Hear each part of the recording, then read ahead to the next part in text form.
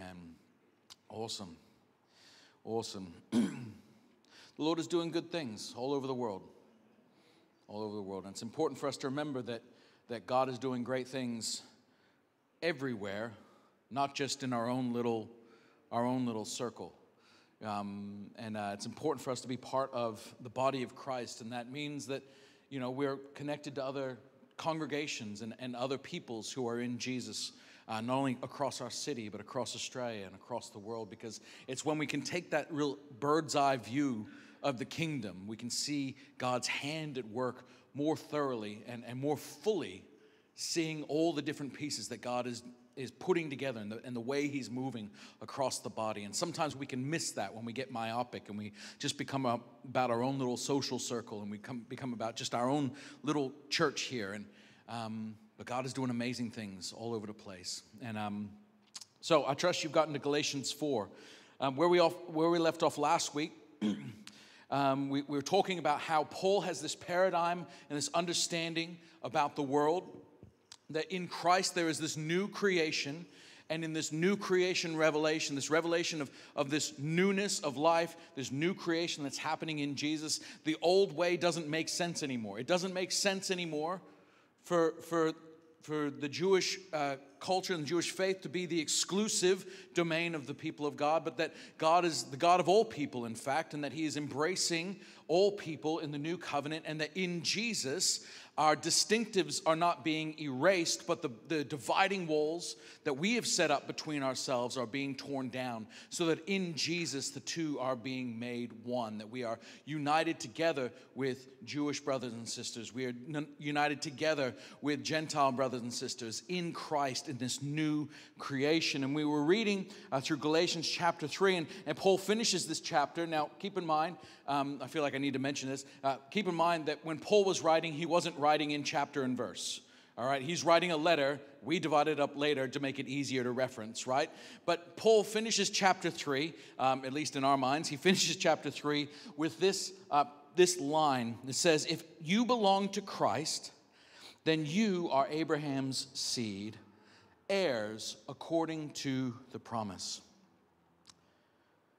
Now, taking that, he's going to jump into a new analogy that he is going to give us, to give the Galatian hearers, to try and shape their understanding of what's going on between their relationship to the law and the old way of things, and how they are to live right now. So we're going to read Galatians chapter 4, and we're going to read verse 1 to verse 20, and we're going to cover some of the broad strokes that are happening here. So it says this.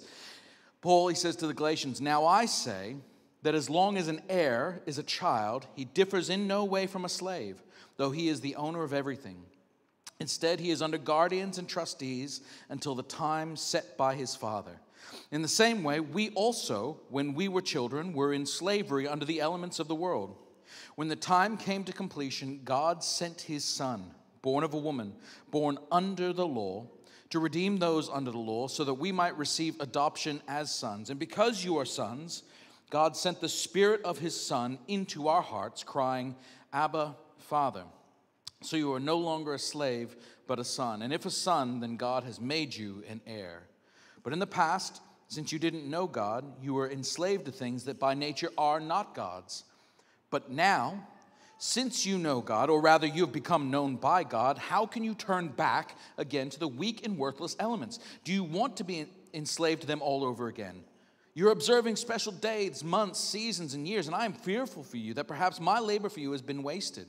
I beg you, brothers and sisters, become like me, for I also became like you. You have not wronged me.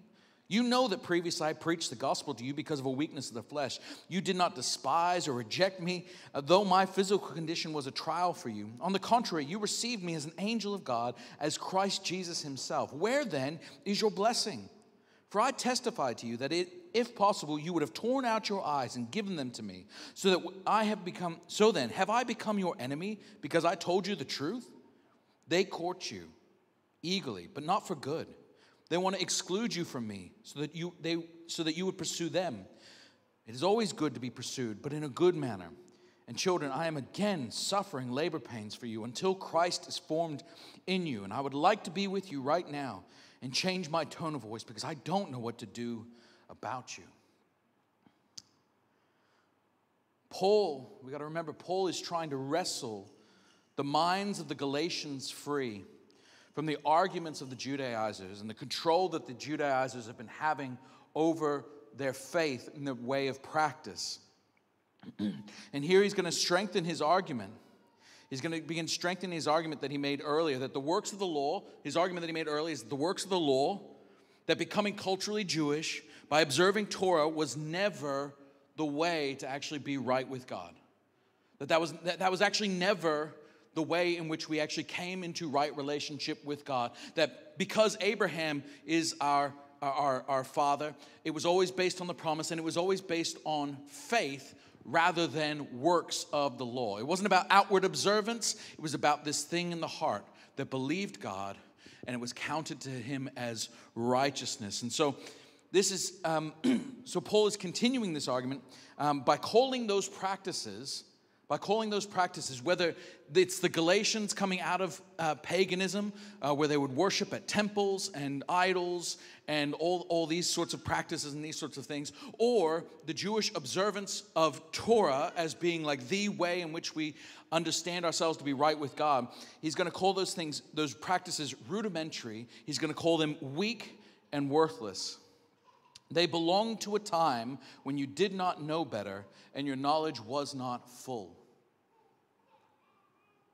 Now, I know that is controversial when we're talking about the law of God, that we're talking about the Torah, because, it is God's law. The Scripture talks about it being God's law, talks about it being God's word, talks about the Scriptures being important and being this revelation from God. But Paul wants us to speak now of these things, of these external practices as being merely things that trained us, custodians and guardians, and that they were never meant to be permanent, but they were meant to be helpers of us to shepherd us into maturity, and that there would be a time when we would no longer need those external boundaries, those external things in order for us to live free, in order for us to live as God would have us live.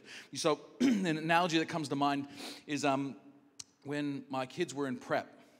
When my kids were in prep, they begin learning how to read. Now, if you just throw a novel at a kid who's in prep, they're not going to be able to read it. They're not going to be able to understand it.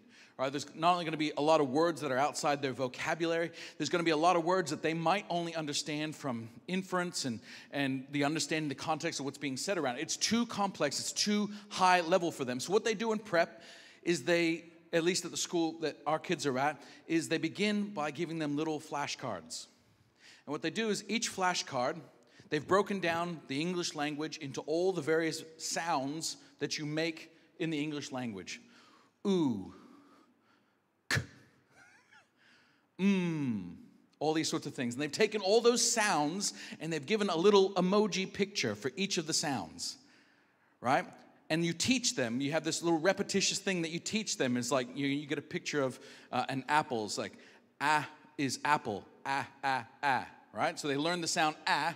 They learn to associate it with this picture apple, right? And then on the same card, they have all the various letters that could possibly make that sound, right? So when it comes to ooh, like as in ooh, ooh, and I'm showing, it's a picture of a Rubik's Cube because it's ooh, ooh, twist the cube, right? They want to get the ooh sound, and on that card they have O-O, O-U, and so they begin to associate letter combinations with picture combinations. And then what they do is once they've begun learning all these symbols and the sounds that are associated with it, they give them these little booklets, right, which are very simple stories, and over the top of all the words are these symbols, so that the kids, having known the symbols now, can sound out the words and begin to associate the sounds with what the words look like, and they can begin reading very quickly. I was actually really amazed at how quickly my kids were able to pick up reading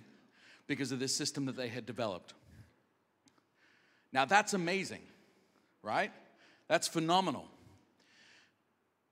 If we had an adult, though, who still required the little pictures over all the words, if we had an adult, though, who was struggling to read these simple words and all that sort of stuff, we would say, oh, that you should have surpassed that by now. You should have moved on from that. You see, these pictures over the words, they were a training ground. They were meant to serve you for a time to help you to learn how to read, but you should come to a point where you should be beyond that, where your abilities and your skills should be beyond that, and you should be able to read without any of these kind of aids and assistance. And this is what Paul is talking about when he's talking about how the law was used. It was a guardian, it was a custodian, it was there as an overseer over the people of God to help teach them, train them, keep them safe from transgression until such a time as they would actually receive the promise, as they would step into their inheritance.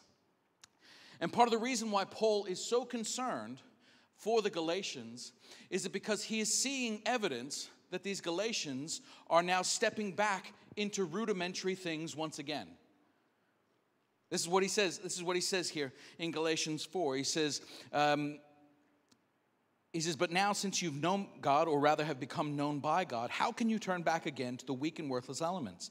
Do you want to be enslaved to them all over again? You are observing special days, months, seasons, and years, and I am fearful for you that perhaps my labor with you has been wasted.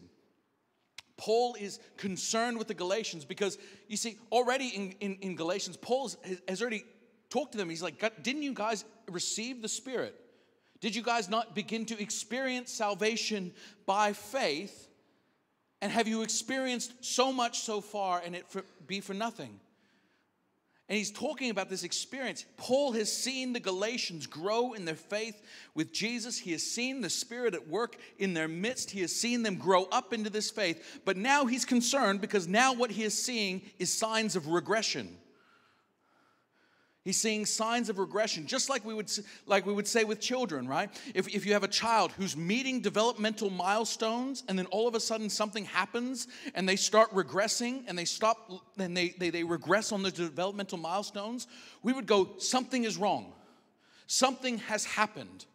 The children are supposed to grow up into maturity. They're not meant to move backwards down the milestone levels. And what Paul is seeing in the Galatians is a regression to former things, a regression to elementary things, a regression back into the ways and the forms of slavery, and that is a problem. That's a problem. Paul has concerns, and I would have the same concerns for you as well if I saw this happening in your life. We've all seen this. People who start out really well. They come to know Jesus, and it's even an exciting time for them. Everything is new. You see them come alive. You see them beginning to grow in faith. You see them beginning to mature. And then all of a sudden, maybe not even all of a sudden, maybe over time, things begin to change, and they begin to regress, and they begin to go hard. We call it backsliding. That's the kind of the cultural phrase we use. You're sliding backwards into the old way of life that you had, where your love for Jesus maybe has grown a little bit cold. Your love for others has grown a bit cold. Maybe you start going back and living in a pattern and a lifestyle that Jesus has previously led you out of. All of a sudden you find yourself like a dog returning to your vomit, going back to those previous sins which the Lord had freed you from. That pattern and that way of thinking, that way of living that God had led you out of. You find yourself going back to those things. If I, as a pastor, saw that happening in your life, we would say there's something wrong here. There's something going on here, and there would be a concern for what is going on in your life. Perhaps there used to be gracious. Perhaps it used to be about love. After all, Jesus said, you will be known by the love. They will know you as my disciples, as people who are trained and patterned after me, and by the love that you have for one another. It used to be about love, and then all of a sudden it starts becoming very religious, not only with themselves, but with others. And Paul is worried. Paul is worried about the Galatians, just as I would be worried about you if I begin to see these things happening in your life. He's worried, not because the things that they're doing are necessarily bad. All right? He says that they're observing days, months, seasons, years, all these sorts of things, right? We do the same thing, right? It's not a sin for you to celebrate your birthday. Okay? You're not living in sin. It's not a sin for you to celebrate Christmas. All right? We honor special days. We honor special seasons. We continue that tradition. Even you don't even have to be a Christian to do that, right? Culturally in the West, we observe Christmas. But if all of a sudden it became about observing Christmas as the way, it was the cultural marker that you were a Christian, is that you observed Christmas. Well, that might be a problem. And what Paul is seeing is these signs. He's seeing this evidence that perhaps not all is well with the Galatians, that the teaching of the Judaizers has not benefited them, but it's actually caused a regression in their relationship with God to former things and former ways. And Paul is worried that they're going to get enslaved all over again. So Paul here, at the end of the passage that we talked about, he says he's worried, and he says he himself is now once again in labor pains for them, that see Christ formed in them. Because he's so desperate that they would not sell themselves back into slavery once again, having once been liberated by Jesus. That's the broad brushstrokes of what's happening in this passage. And I wanted us to make some progress here today. But what I really want to hone in on and emphasize here this morning is this story that Paul sees God's people as being a part of.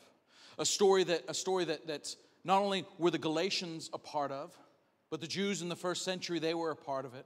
But also we are actually a part of this story as well. We are a part of this narrative, this thing that is going on, that God is doing in Jesus Christ, even today, even in our midst. And what it is that God is a God who actually takes slaves and he turns them into sons and daughters. He takes slaves and he turns them into sons and daughters. So even though Paul is writing this nearly 2,000 years ago, we are living in this same story of redemption. The story as Paul would tell it, and look, I'm going to be paraphrasing. I'm going to be taking some poetic license here, right?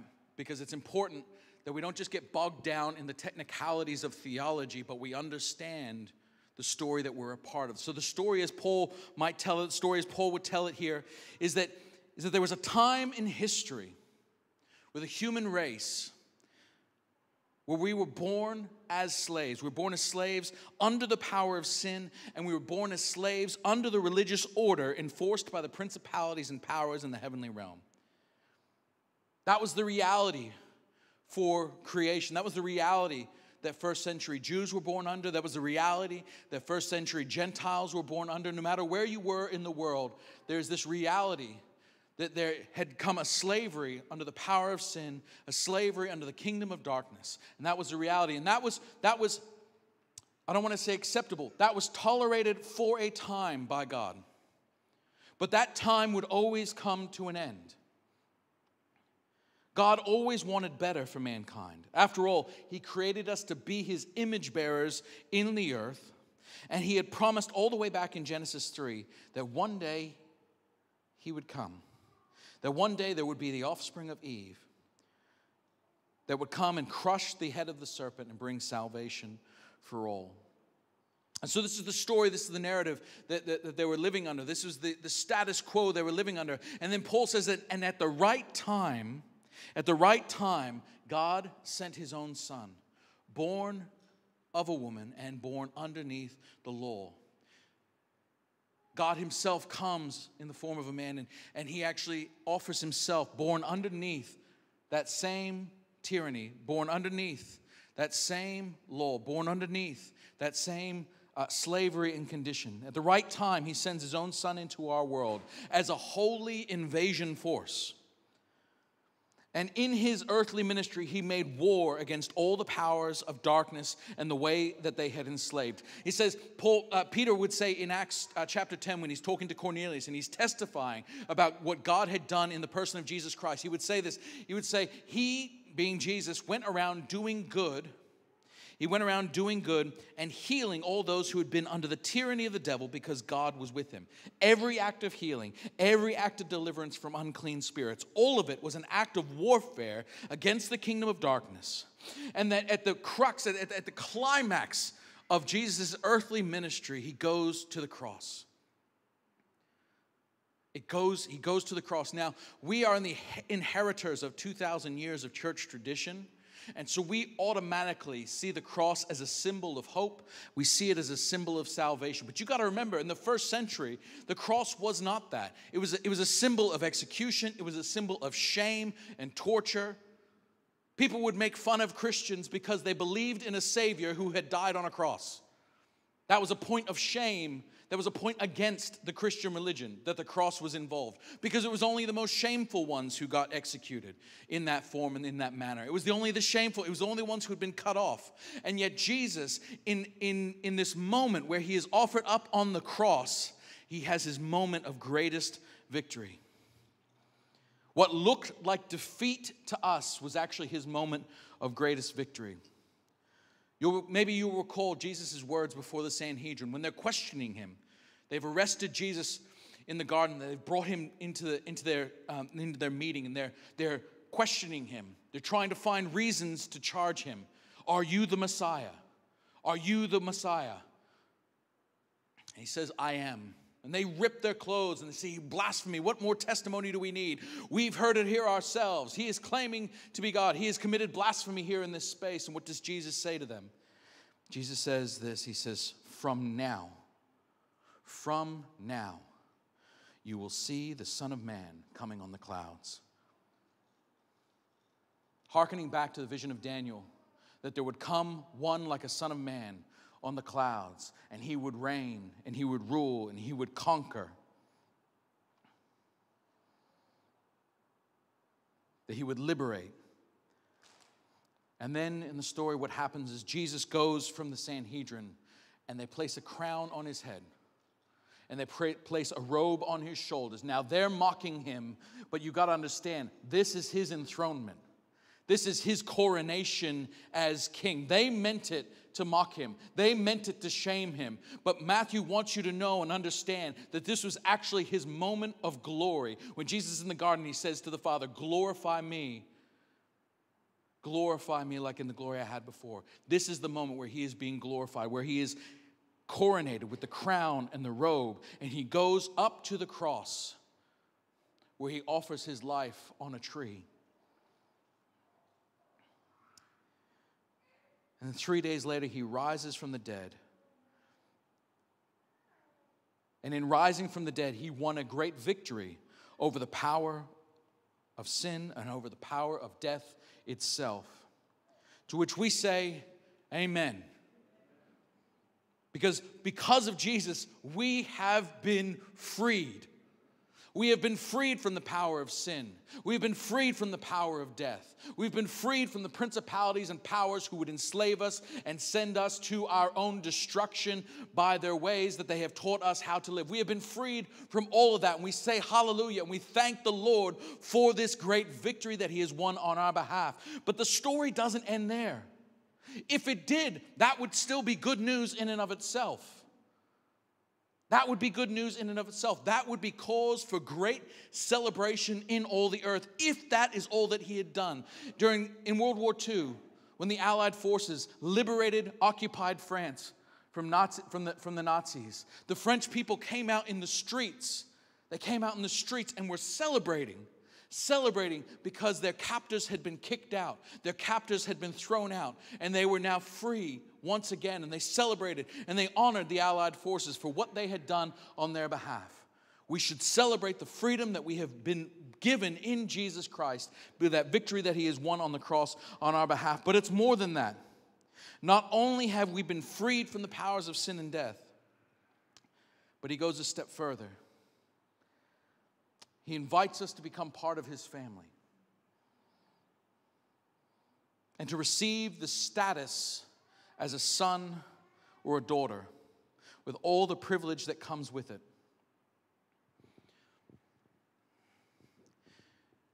It has been my experience that people get the forgiveness of sin bit, like, okay, like as in, who hasn't dealt with shame and guilt in their lives?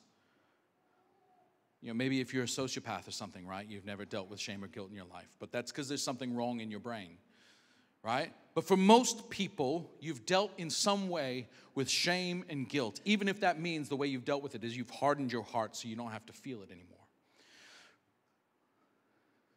We get the whole thing about forgiveness, right? Because there's something in us that intrinsically knows when we feel that guilt, when we feel that shame, that there's something wrong that needs to be resolved. People in the church, they get that.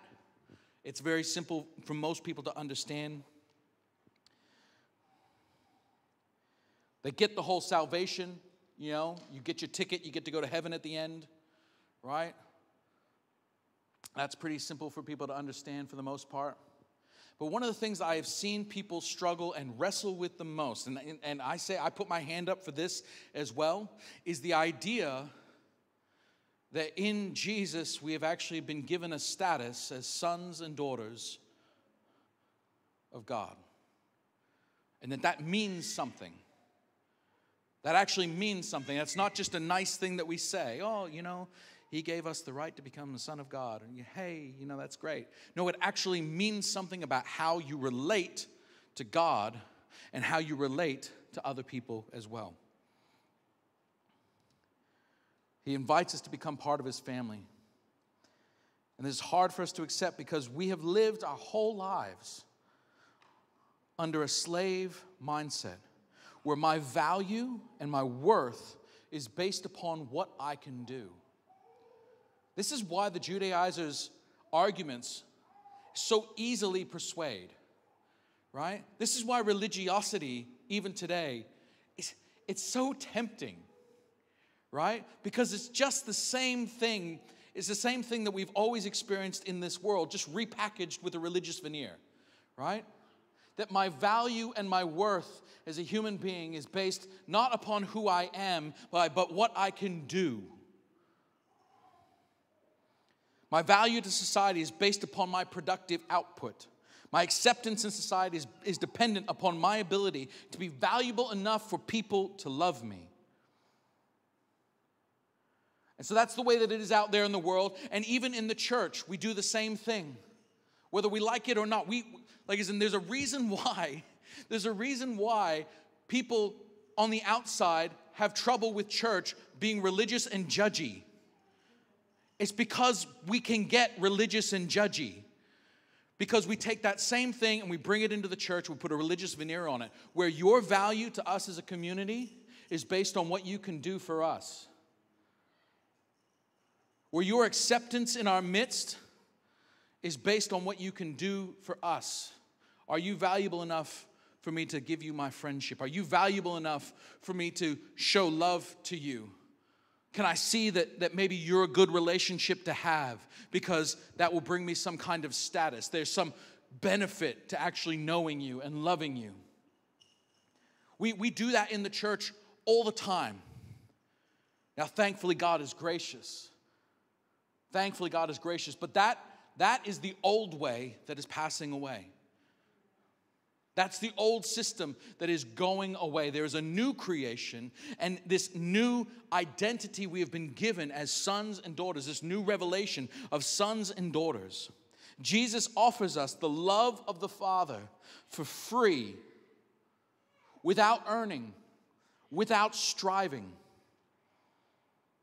And that's a really hard thing for us to grasp.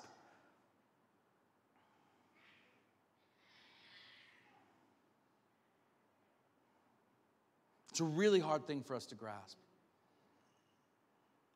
I know personally in my own walk with the Lord, it's still something I'm learning to grow into. That my relationship with the Lord is not performance-based. His willingness to be with me and to love me is not based on the amount of hours I've clocked up in prayer. It's not based on how many verses from this thing I can quote. It's not how many people I've, quote-unquote, evangelized this week.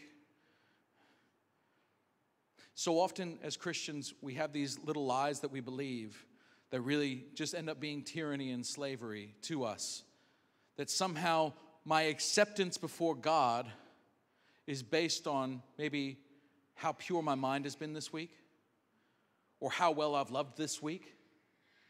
You know, I've had a really good run at it this week, so now on Sunday I'm expecting God's presence because I've had a good run this week. When in reality, that's just the old slave mindset that's gotten repackaged. And God wants to break you out of that. He wants you to know and to understand that you are a son or you are a daughter of God based not on your ability to earn that position, but because He's freely given it to you in Jesus Christ. He's freely given it to you. And not out of pity either. He's given it to you because He loves you, that He loves you, that He loves you. And when we begin to embrace that revelation and allow that revelation to begin to work its way down into our hearts, it actually begins to change not only how we relate to God, but it begins to change how we relate to each other as well. You can observe and see when people begin operating out of an orphan spirit. You can see it. It becomes about competition. About who can get time on the mic. Who can get honored from the front? Who can be seen as the big deal? It becomes competitive. And competition then breeds envy. Begins breeding jealousy. Which leads to anger and resentment.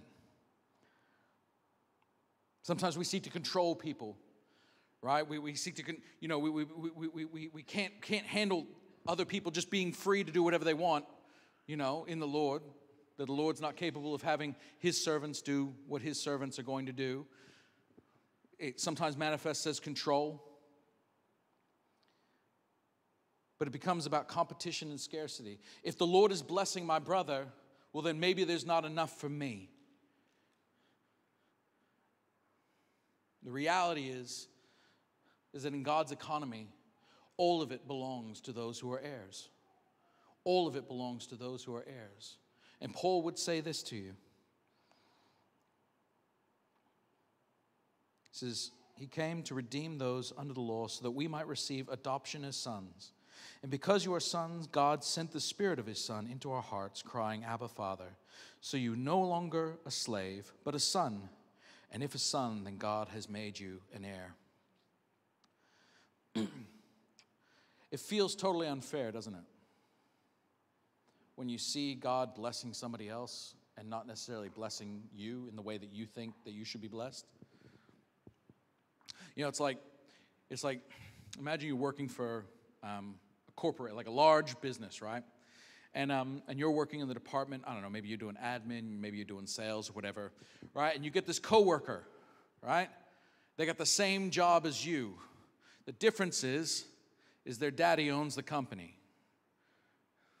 Their daddy owns the company, right? And so even though you're equal, maybe you're getting the same paycheck, maybe you get the same title, right? One day when daddy dies, they get the company and they're going to be your boss, right? And there's something in us that goes, well, that's just not fair.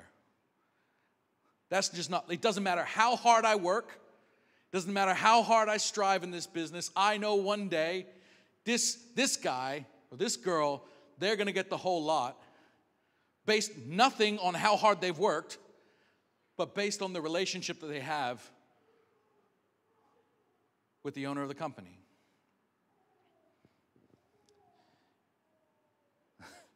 This is what Paul is saying this is the analogy he's giving. He says, when I say that, he says, so long as an heir is a child, he differs in no way from the slave. We can both be employees in the same company. Equal footing, right? When you're a child and you haven't received your inheritance yet, you can be on the same footing. But once that inheritance comes, all things get handed over to that son or get handed to that daughter. Now, the beautiful thing about Jesus, the beautiful thing about what God is doing in turning slaves into sons is when that son gets promoted, because remember, He sent His son to work in sales and to offer His life in that department, to come as a servant here in our world, to walk alongside us, born under the law, Philippians 2 would say, is because he went to the lowest place that he was exalted as the name of every name, King of kings and Lord of lords. The thing is, like, when your coworker gets exalted now because they are a son of God, the owner of that company also turns around to you and says, do you want to come too? I want to give you ownership over this as well. I want to give you the inheritance as well. I want you to become a partaker in everything that I have given to my son. I want you to become a partaker of it too. And the thing is, the way that that's going to happen, you can have it all for free. I just want you to become my son or become my daughter. I want to welcome you into my family. Now, you might be sitting there going, but, I'm not qualified. I don't have the right degree for that. I may not have the experience necessary to run a company of this size or anything like that. He says it doesn't matter. It's not based on what you could do. I'll help you with everything that you need to do or get done or anything like that. What I want is the relationship, and I want you to come to be a son or a daughter. I want you to come and be part of my family, and you can participate and you can have this inheritance as well. And that's what God wants for us. He wants us to stop thinking like slaves. He wants us to stop thinking that our acceptance was based upon our own ability to work hard, our own ability to earn, our own ability to achieve. He wants to give you a new identity, a new status as a son or daughter. So what I'm going to do is I'm going to invite the worship team to come back. I would love if we could stand, if you're able.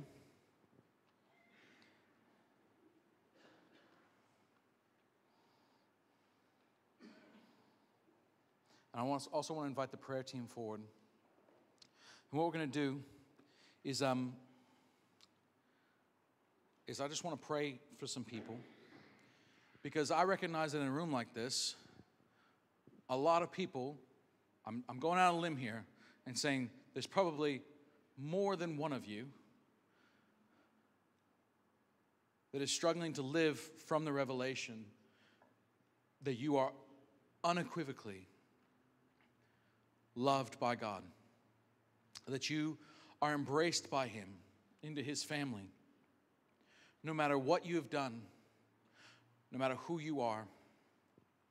And I want to pray for you to receive that revelation here this morning, that you are a son, that you are a daughter because of Jesus Christ, that you can live free, not only from sin, but you can live free from that anxiety that you're never going to be enough, that you can live from that place of peace, knowing that your Father in heaven accepts you, your Father in heaven will provide for you, your Father in heaven wants to give you the world alongside, be a co-heir with Jesus Christ. And so I'm going to get the worship team to pray. If you need prayer for that, I want to pray for you. If you need prayer for anything else, if you need prayer for anything else at all, I want you to come forward and receive prayer from the prayer team. If you just want to hang back and spend some time with the Lord, feel free to do that. All right, the service is officially, or at least this part of what we do as a church family is concluded. There's tea, there's coffee, there's morning tea. If you want to stick around, if you're new especially, we would love to get to know you. And the best place for that to happen is not in here. It's actually in the cafe. If you're in here, people are probably going to assume that you're spending time with the Lord, and they're not going to disturb you, right? So I just ask that you would just go into the cafe, stand around looking awkwardly, and I'm trusting that some of our people are going to come up and say hello. But if you do have to head off, please go in the blessing and the favor of the Lord, and ask the Holy Spirit to give you that revelation. Give you that revelation of your acceptance before God, that revelation of sonship, the revelation of the Father's heart.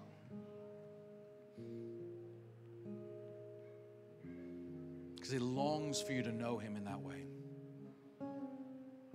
So Lord, we thank you so much for your goodness and your grace.